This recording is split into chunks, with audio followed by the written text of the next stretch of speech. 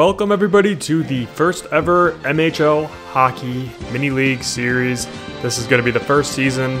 As you can see, we have our divisions here. We are going to be getting right into it, into game one. All the rules will be in the description. In this first game, we have the Kessel run versus the Hornets. This is the first ever game, and as puck drop, the puck drops, and we're commencing. So here we go. We've got the Hornets. They are in black and yellow. They do have the puck right now. They're moving it around, trying to get it in. We got 5-minute periods, so whoever scores is going to hopefully win. And there's a good save by the goalie. So the Hornets goalie making a pretty good save early and coming back. Both teams fighting for the puck in the middle.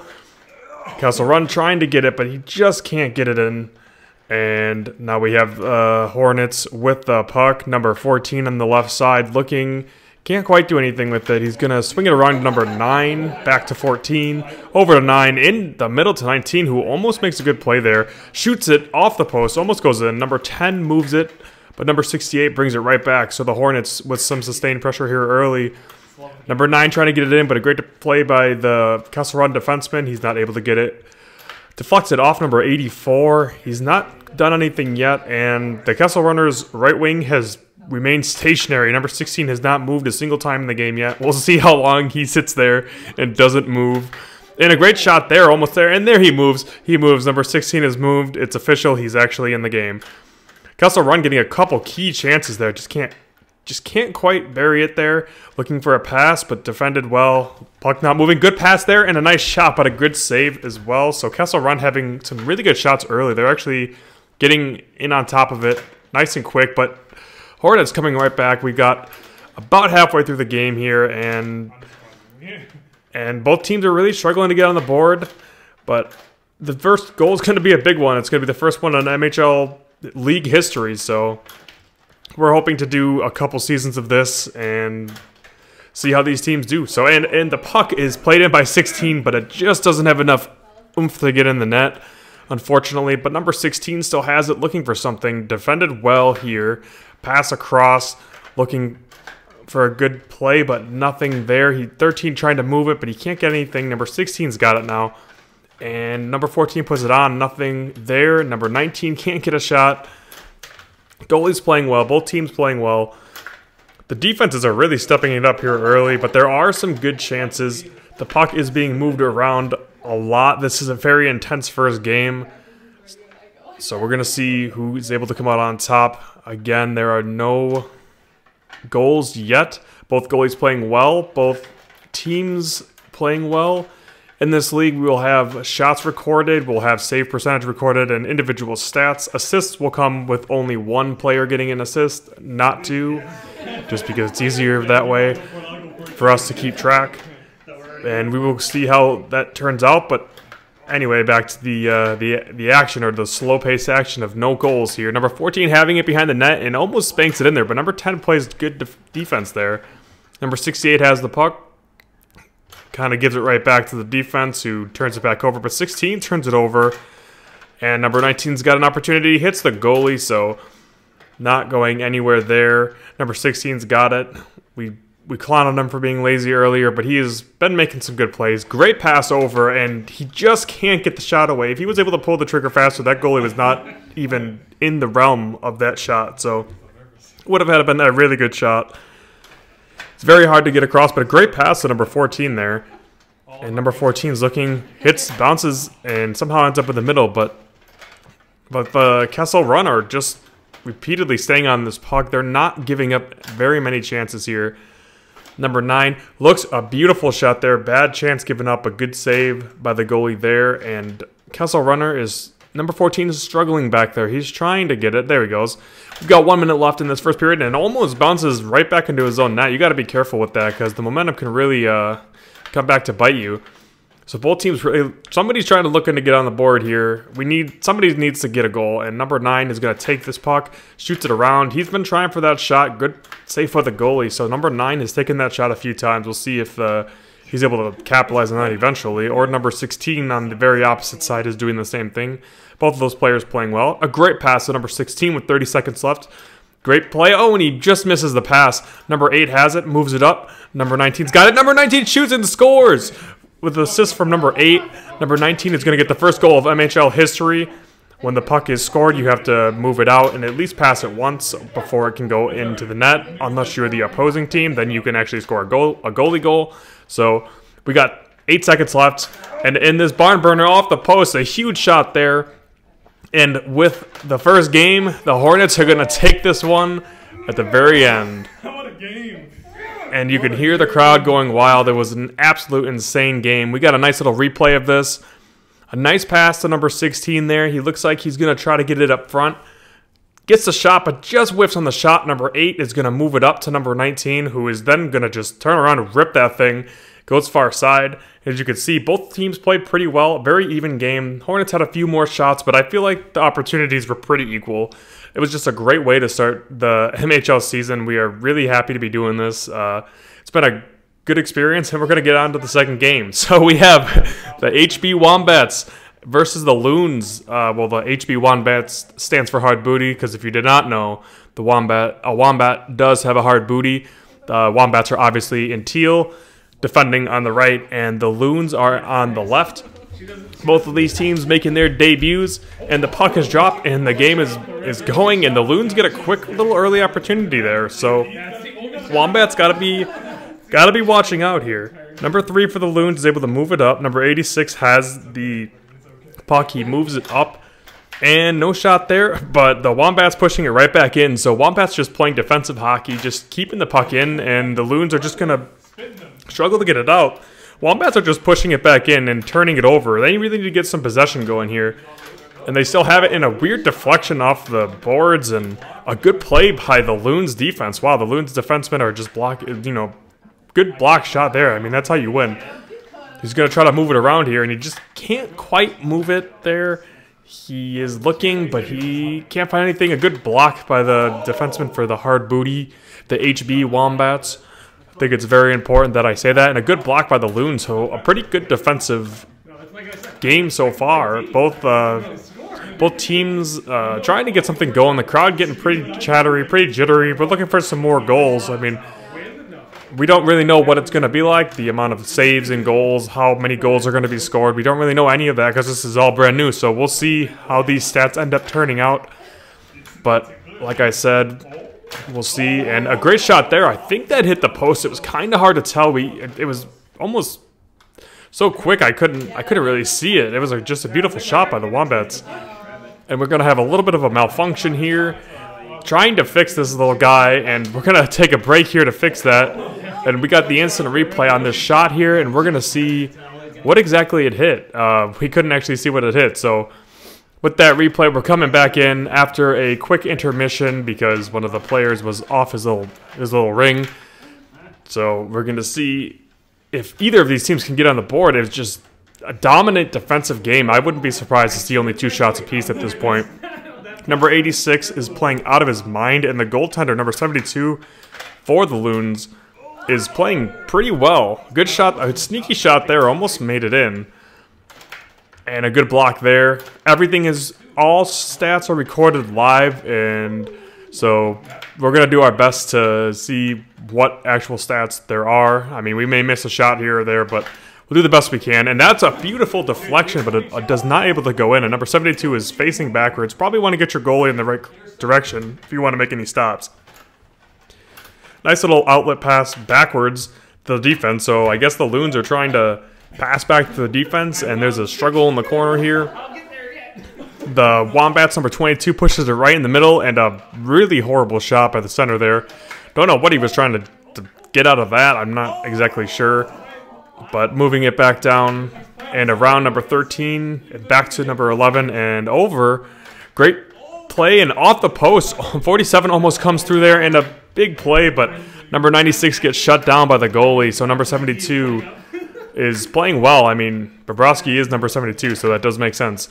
Now number 47 moving the puck and loses it immediately, but the center stops it, and a great shot by the right wing of the Wombats. So the Wombats getting some chances here. We've got a minute left, a minute 45 left, and this is turning out to be like the first game. You know, a pretty tight-knit game. Another post hit there, so Loons trying to do something here. He's looking for number 98. He just can't get it, and he just banks it off the end boards, and This is just a chaotic start. Neither of these teams are really able to get much offense going. It's just perimeter play and the puck moving back and forth. So these are very different play styles than what we saw in the first game. The Loons being more of a defensive, throw it at the net if possible, and the Wombats just chaos throwing it in. Number 96 makes a good stop there, but unfortunately he's not able to score. Both of these teams are doing their best, but like I said, this is a very defensive and different game. We are down to 1 minute left, and both of these teams really need to get a goal. I mean, they want to get into the standings. All teams will make the playoffs, but number 1 seed will get a bye, so you're going to want to be that number 1 seed if you possibly can to make life easier on you. Both of these teams looking for something, but still nothing there. So puck moving around, good pass, but he just does, he likes not to shoot. He tries to turn around and do a backhand. Not really sure what he was thinking there. He should have put that one on net, but maybe he'll get the next one. We don't really know. And I'm going to see the center there, number 98, almost has a really good chance, but he can't bury it. So both of these teams are going wide with their shots. It's going to take one shot, and that's all it takes to really blow the game open. I mean, or actually win a game, because clearly no one can score here. And he passes it to the defensive team into his own net, and now he's just crazy with it. Good block there. That was a really key block, and another key block there. So just a really crazy sequence. Just a lot of blocking pucks, and with 3 seconds left, both of these teams are going to go into the league's very first overtime.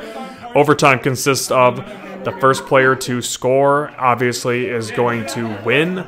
There will be no time limit. It's just going to be the puck goes down, and whoever scores win. This is like basic NHL rules where if you do score, or since you've made it to overtime and you lose, you get a point. If you win, you get 2. So these points will be pretty precious considering how few games there are. Both teams really needing a point. I mean, this is the first game. It's good that you get the 1 point, but it'd be really nice to get the second point as well. So we're going to get prepared for this puck drop. Both teams settling in.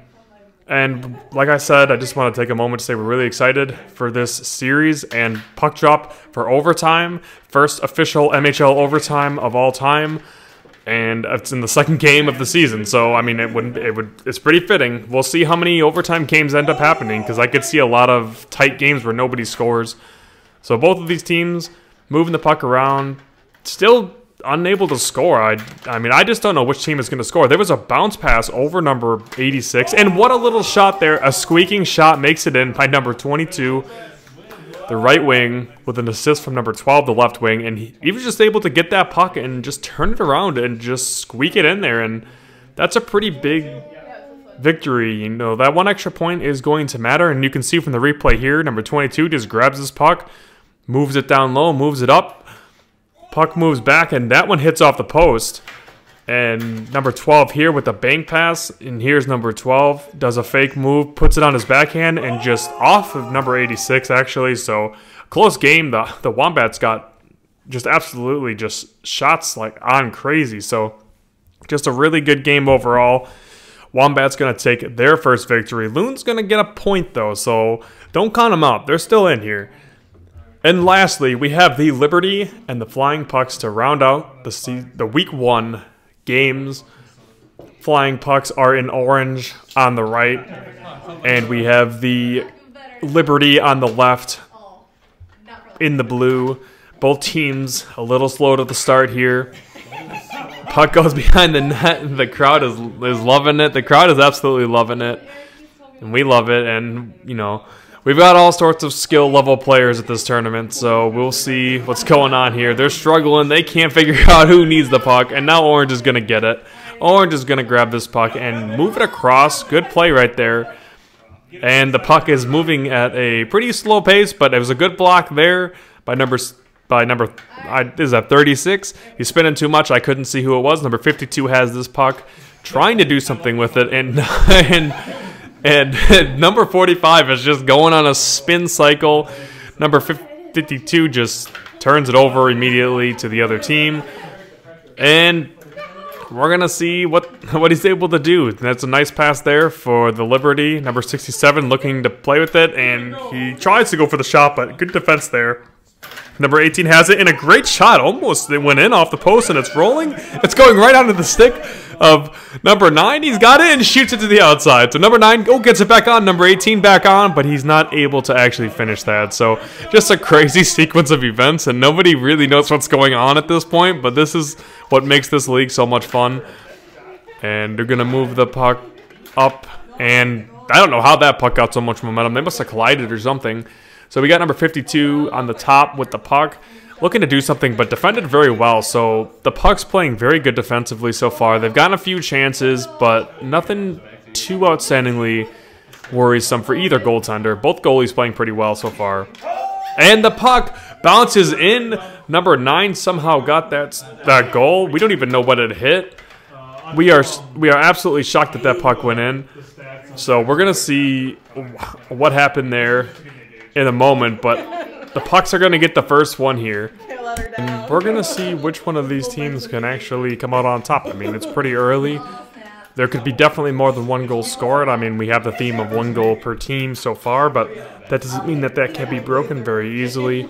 So we've got the flying pucks with the puck up top. Chips it into the corner and just is not moving, does not want it. And the puck's moving it behind the net. Still can't have it, so there is a puck ragging rule of no keeping the puck when you have the lead behind the net or anywhere. It's basically move the puck and try to score repeatedly. We are all, you know, the owners of these teams are friends, so there's really no hard feelings of like puck ragging or intentional. We can tell that everyone's trying their hardest, so we aren't too worried. And there was an open shot, and number 36 almost puts that one in.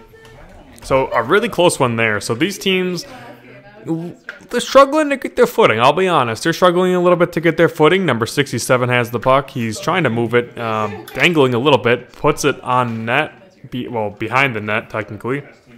Number 52 has this puck. With a minute 50, he's looking to get it across. He does. Great play there by him, and moves it in, bounces it off the defenseman, and number 36 is just doing a spin cycle, and number 67 realizes he can get that puck, shoots it, just goes a little bit wide. So, good play there. So the left wing of Flying Pucks is playing really, really well. The left wing is coming up and making some really good plays, and number 18 over there, he's been producing some pretty good chances, so have to keep an eye on him.